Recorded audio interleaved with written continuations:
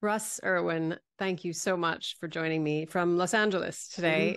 Really grateful for your time. You are a massively illustrious musician, producer. You have worked with a host of household names in music. You've worked with Aerosmith. You've worked with Sting. You've worked with Bryan Adams, Meatloaf, Foreigner. I'm reliving my youth at the moment. Cheap Trick, Joe Bonamassa, Curt Smith. You've got your own collection of recordings. How did you get into this lifestyle? How did I get into this lifestyle? Um, I started playing when I was very young. I was probably 7 years old when I started playing music. I had an older brother who was very into music, who got me into playing the drums. We were both drummers, and I played drums for a year or two, and then went to piano and started really playing songs. I was really just into pop songs and pop and rock music, which was really during the 70s. Music I think was at its height of 60s, 70s, and 80s. Music was really an important part of our culture and what was happening in the world. And so it was just very important to me at a very young age, and I took it very seriously. And I went from drums to guitar to singing, to piano actually, drums, piano, guitar, and singing, all before the age of 12. So I started when I was 7. By the time I was 12, I was playing all those instruments. And then as I developed, I started becoming a songwriter and eventually went to college, went originally to NYU to go to the music business program, and also studied classical piano with a professor named Ron Sadoff, who is now one of the heads of the music department at NYU, who was a classical piano player from Juilliard. And he kind of became my main inspiration for getting into classical music.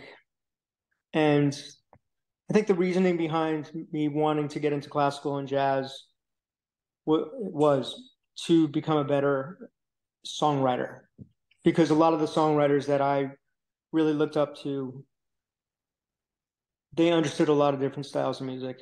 And I always thought that made for really interesting songwriting. And obviously, the best example of that is Paul McCartney. You listen to the diverse range of what he's able to write, and people like Sting, and Prince was another big influence. Someone who, if you listen to him and how deep his roots are with so many different styles, it's incredible. So anyway, I had a lot of inspiration from a lot of different people, and I never really lost focus, and that's kind of that's really just been the thread through my entire career. So there was never any question that you were going to do anything but music from age 7 onwards. There were no other options for you. But I mean, no, that's not true either. Is that right?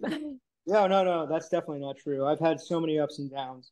Yeah. As a matter of fact, I quit music actually at one point. So I yeah, when I moved to Manhattan to go to NYU, I started working professionally immediately. I actually was very lucky. I got a mentor. This guy, his name's Greg Garrison, who's a great musician. He was a drummer and a flute player. And he got me on all these many, many different gigs, and I had my own bands. And I was working very hard while I was also studying and going to college. But I got a record deal when I was just started my 3rd year in college. I got a record deal with a solo artist. And I did that for about 5 years. We put out one record. We had 2 songs that charted, one on the pop charts, one on the rock charts. And then one day, I think we had just played The Tonight Show, and one of the songs was just about to go top 20. And one of the heads of the label came to my gig and said, "We just got bought by EMI and your record's over." I was 23. Right. Well, I can And imagine the disappointment. so yeah, and I kind of left. I didn't leave college completely. Like I went part-time after I got offered the record deal, um, but I spent about 5 years on that whole deal. By the time I was 25, it finally ended, and I was very disappointed. So I actually did quit music, and I had a couple of odd jobs for a while. I was a bartender for a while, and then I went to work on Wall Street for a year. I went back to NYU, but people kept asking me to play in their bands, and then people started asking me to do commercials. So I started doing commercials full time almost. When I say doing commercials, I was writing the music and producing the music for commercials, and I did that for years. And I did it for like 20 years, but I was doing it full time for a few years, and I was really just doing it for the money. With the idea that I was not going to play music anymore. I was that disappointed, and but the craft of film scoring and producing music for television, it was very exciting because I had no emotional attachment to it. Plus, there was a lot of work, so I was able to work every day and have people be like, "You're going to get paid $3 grand for this, $5 grand for that, or 20 grand for that," and all of a sudden I was making money as a film composer, as doing commercials and some TV here and there, and that kind of kept my foot in the door with music. But I really wasn't planning on continuing to play music, um, and so I was really kind of just doing it from the money, not realizing that I was actually developing this craft in film scoring, which became very useful. And then I also got asked to play with Curt Smith from Tears for Fears, one of the lead singers in his band, and that kind of made me, You took pause and thought, okay, maybe this is a sign. yeah, no, it was a great experience. It was like all of a sudden I was playing with a lot of amazing A-listers in a band that a lot of people were going to see. But I didn't know, I didn't know if it was really going to lead to anything. It wasn't like I was making that much money doing it. But I loved the music. I loved the guys in the band. But so I got signed when I was 20. That went on for about 5 years, and then another 4 or 5 years went by with film score, doing commercials and playing with Curt. And I thought that by the time I was 30, that if I wasn't really making a good living, that I was going to do something else.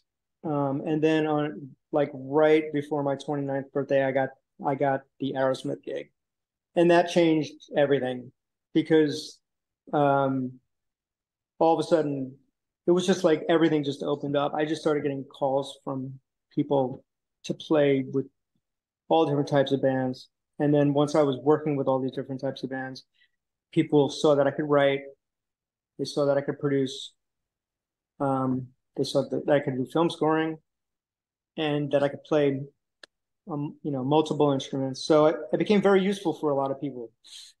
And Okay. that led to basically everything else that happened after that. Well, okay. So having trained in classical music, and then how did you get the gig with Aerosmith? Was it just personal contacts, or had they seen you perform with Tears for Fears? Like, what was the moment there? Because there's a massive spectrum between learning classical music and playing with Aerosmith. I think we can agree. Yeah, of course. I mean, they're totally different areas, obviously, but music is music. Music is math, really. So to me, the craft of music is always the same, regardless of the style. Um, so I actually don't really approach music when if it's classical, yeah, you have to kind of stick to the page, but you do have to stick to the page. But I don't know. To me, it's just all music. It's all one. To me, it's all just a learning experience, and you bring all these different techniques together, you know, and so yeah, that's kind of how it happens. Yeah. So, but I guess the music that you've played in the past has been really technically challenging. The premise of the Badass podcast is about reinventing oneself, and you've clearly done that on multiple occasions. And what I love best about you, Russ, is that you are so anti-badass that it is in fact badass, because you'd expect that, having played with heavy metal and all these, going on tours, and the lifestyle associated, or how most of us associate a lifestyle of a touring band, but your approach to life, you are vegan, you don't drink, you don't smoke, you work out, you look after yourself really, really well. I try my best. You do your best. Well, I mean, you're very well preserved. And I think it's amazing that you have sort of gone through all of that unscathed. So you clearly, I don't know if I would say that, though. To be honest. By all appearances anyway. But I think it's amazing that it's in stark contrast of what one would expect from that lifestyle. And your humility as well. I think both of those things working together are amazing, because it just shows that you approach life in a very healthy kind of way. I try to, and maybe on the from an outsider's point of view, maybe it seems like I'm very good at it, but it's really been a roller coaster ride, and it's always been challenging. Music has never, it's had so many ups and downs. And I think part of the reason why I might have some humility is because I've been very successful, and I've failed a lot as well. So I've been, high highs, low lows, back to high highs, back to low lows. It's been up and down. So I've kind of been around the block a few times, and I do notice that, like, with people who just shoot straight to the top and stay there, they have a totally different sort of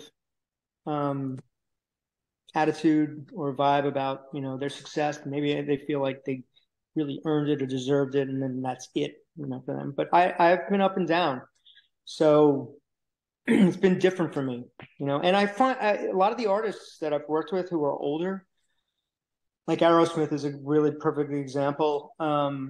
They've been up and down. They had a huge career in the 70s. They completely bottomed out in the 80s. They became broke. They became drug addicts, and then they sobered up, and they came back. They ever? And bigger than ever. Mm-hmm. But I've also watched them. I was with them for 17 years, and I watched them go up and down. I watched their lives all change. And anyone can just kind of look at the outside of it and be like, oh, their life must be so great, or because they're rich, and their success didn't stop really, from like 1987 through today, But when you're on the inside, it's different. Everybody's got their ups and downs, and I watched, not just my own life, but with those five guys, one guy is doing this, and the other guy's doing that, and it's like, so it's just a constant ups and downs for everybody. Do you feel that you've learned more from having those ups and downs, or I mean, where is the life lesson in all of that? I kind of feel like the success thing is really a combination of preparation, meeting opportunity, and luck. Mm-hmm. I could have not gotten that phone call, the first one. I mean, for any of them, they could have called me and could have gone to my, to my messages. You know what I mean?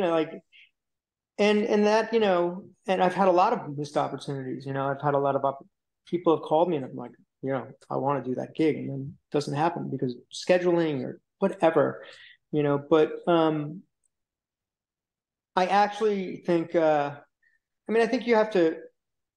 There's a lot of things that can make up anyone's success, but I think luck is really probably the biggest, to be honest with you. Right. So in terms of how you've dealt with, I suppose, reinventing all of these different personas. Yes, I've done a lot of different styles, and probably a lot of different styles that most people would never even know, you know, because I've done orchestral music as well, you know, working with orchestras for film. And so, yeah, you know, I think there's a lot of most of my music that I've created, most people haven't heard, you know. I have hundreds and hundreds of songs and hundreds of pieces of music in my computer that no one will ever hear. Well, what would you say is the piece that you've done that you're most, or not necessarily the piece of music, but the part of your life that you are most proud of, where you reflect, okay, this is the legacy? That's probably my album "Get Me Home," which was my solo record, the fourth one that I made actually. So, and the story behind that is interesting, I think. For me, it is anyway. Um, when I was when I got signed as a solo artist when I was very young and I was in college, I was signed to a very big record deal, a lot of money, a lot of, you know, heavy hitting executives. I was 20 years old. I started working with this producer who his name was Phil Ramone, who produced all the biggest Billy Joel records, Paul Simon, who produced Paul McCartney, and he was probably 60. I was 20. And, you know, I just saw all these executives kind of take over that process. And by the time the record was done, I did not like the record at all. I actually asked them not to release it, and they did anyway. No. So that was that was another reason why it was such a big disappointment, was because I wasn't really able to make the record that I wanted to make. So years later, when I started playing with Aerosmith and then Sting and all these people, and I started making good money, I spent some money and time to make my own albums the way that I wanted to make them. And the album "Get Me Home," which came out in 2012, I think I started making it in 2010. That album, the way that happened was, it's actually a funny story. I had my best year ever, I think, in 2010, and my accountant called me and said, "Russ, you got to spend some money. It's like, you know, you got to write off you go buy some guitars." Or I was like, "I already have the guitars that I want." Blah blah blah.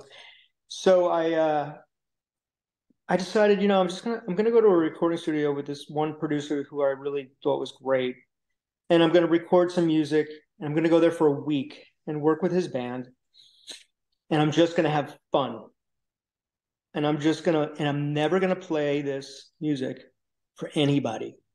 I wanted to get back to why I started playing music when I was a teenager, not for money, not as a career, just because the pure love of it. I think I had seen a documentary on the making of "Goodbye Yellow Brick Road," Elton John, and the way that they made that record, which was basically the whole band lived in a house. Bernie Taupin was there, his lyricist, and they would, you know, Bernie would wake up, he'd write the lyric, give it to Elton. Elton would write the song, and in the afternoon, the band would record it. And that's basically what we did for a week. And it was so fun that I decided to do it again.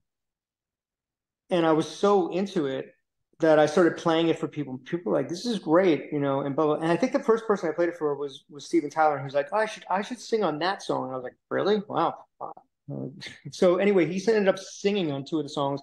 And so, then all of a sudden it became a record, and I realized I was going to actually release it. But it was really an accident, to be honest with you.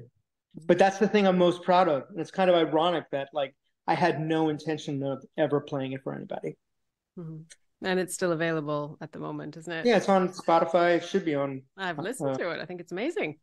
Oh, thanks. Yeah, It was well done. done completely different than most records. It was done like an old record. We weren't using click tracks. The band was playing live. We were all playing at the same time. It wasn't the way records are usually made anymore. Mm-hmm.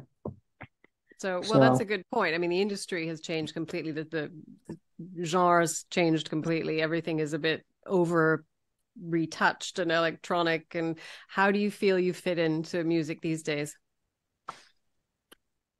How do I? That's the challenge now, is that music keeps evolving, and especially with technology, the sound keeps changing with the technology. It keeps getting more and more intricate, and people have more and more control, programs, algorithms, ways to make music. And I find that a lot of the younger songwriters and producers that I work with, they don't even play instruments anymore.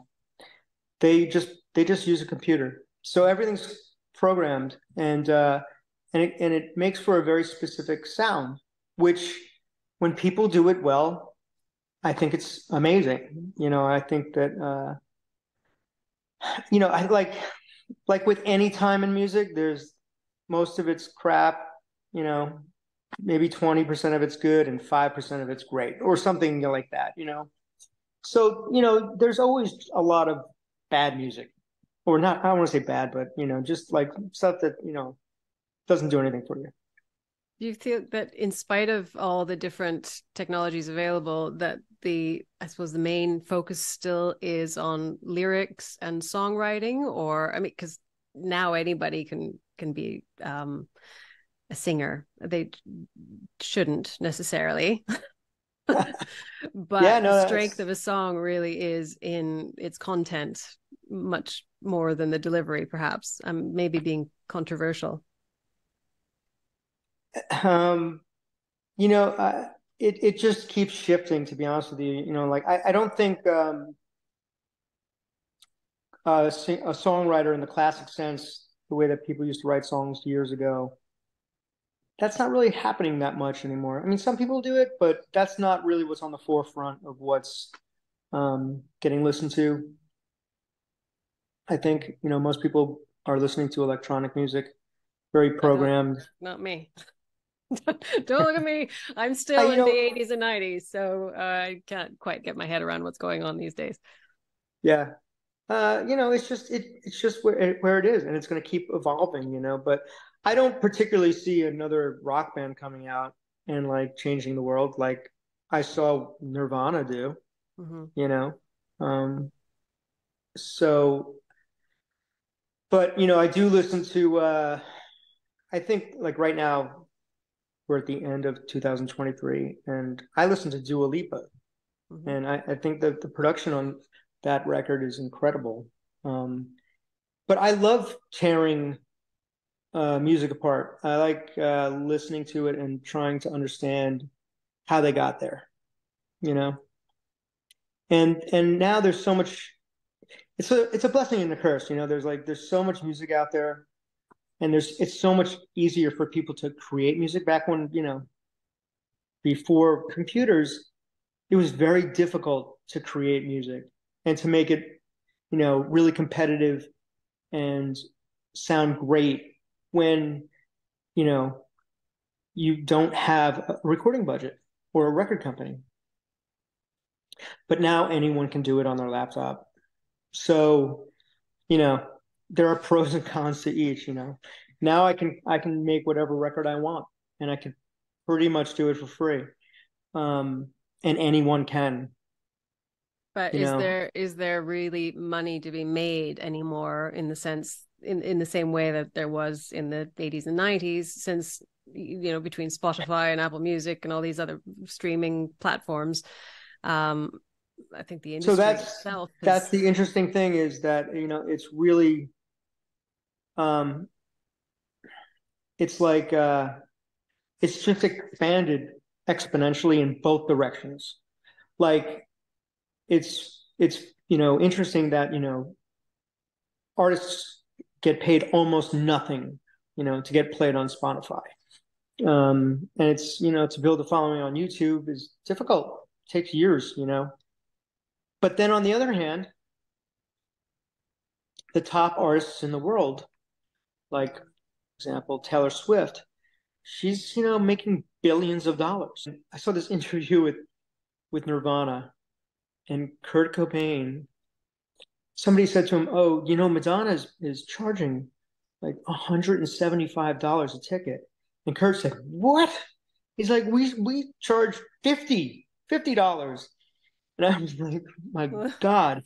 And I just heard that U2 is playing in Vegas at the Sphere, and they're charging $2,500 a ticket. So it's like I really think that it's feast or famine, and in the most extreme way ever. It's craziness. There are people killing it, and they're just, and then I have an assistant I work with who just got out of Berkeley. He's 23 years old. He told me, he's like all the professors, they all tell us we're never going to make a penny at this. And it's much harder work because you've got to do all these tours and keep the fueling with It the is PR hard machine. work. I think there's a lot of misconception about what musicians who actually really sit in front of a screen and produce a track and take it from point A to point Z and complete it and put it into the world, and it's great. And you can make no money off of it. That process, I find a lot of people are like, "Oh, you're a musician. That must be like so. Like, what do you really do? Sit around with your guitar? Like they don't understand. It's a very serious craft for the people who take it that seriously and that deeply." So, but I think the fact that people still go into the industry knowing there's a very good chance they're never going to make a penny, and they're probably going to have to pay for the privilege of being in the industry. Yeah, that's the joke about musicians. It's like, oh, they'll spend $1,000 on a guitar or $500 on an amp, and they'll like put all this gas in their car to go play a gig for $20 that no one comes to. But that says a lot about their passion and their drive. It says a lot about their passion. And the funny thing is that I find that people on the business side, they just call that stupid. They're just like, that's why musicians are stupid, because they'll do it for free. And so then I have found, even to this day, there are people who want you to do things for free in music, and it's pretty ridiculous, but that's just the way it is. So if you had to enter the business now in I'd be a lawyer. 2023, 24, would you make the same choices? Would you maybe keep that bartending and Wall Street job? Bartending, I definitely wouldn't have kept now. I would have never done the bartending job. The Wall Street job, I don't know, but I think it would be a very hard decision to make now. It was hard to make back then, when I was 20 years old, and I was still kind of because if it doesn't work out, it can be such a huge disappointment. But how you make that decision is very difficult. And I think today it's harder than ever. I'm not going to name any names, but I do know somebody who's extremely successful that I was spending some time with and working with, and they were just like, I would never do this if I had to get into the business now. And I was like, wow, coming from someone who's that successful, and I'm talking like you couldn't be any more successful. What are you doing now? What is your next project? Are you still songwriting and producing? Yeah, I am. I'm making a new record right now. I am. And it's a rock band, but I'm not doing it for anybody but myself, really. I don't. So yeah, if something good comes from it, great. But I'm really just doing it to serve my own soul.